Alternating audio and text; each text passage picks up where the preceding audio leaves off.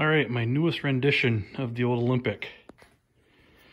Since I got the 440 in there, I figure 71 they never came with it.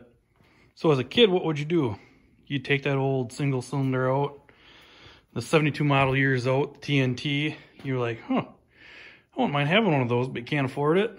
So you just paint your hood up just like a TNT. Except I kept the Olympic emblem on there. Not trying to be a TNT, I'm just kind of a retro throwback. What would you have done in the 70s? And I think this is what I would have done. Put a bigger motor in, paint it up, give it a new look. Why not? Still gotta put my emblems on yet.